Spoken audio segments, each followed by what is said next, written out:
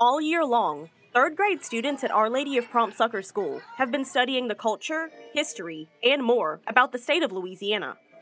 It's so important for them to learn about Louisiana. This is the state that they live in, and this is their culture, it's their history, and it's what makes them unique as citizens of Louisiana.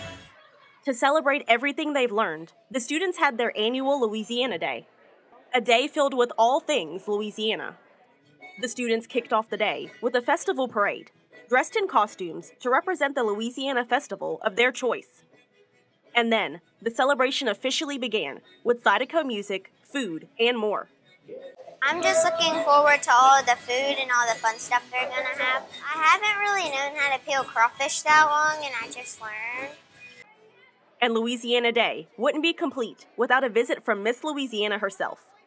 I'm really excited to be here at Prompt Succor in my hometown, and with friends and family. We are celebrating our culture and our history, and we're teaching the students about that. And so I'm really excited to be a part of this, and they're all dressed up in different costumes, celebrating different towns and different things about our state that make us who we are. And so I think that we're teaching them to embrace that.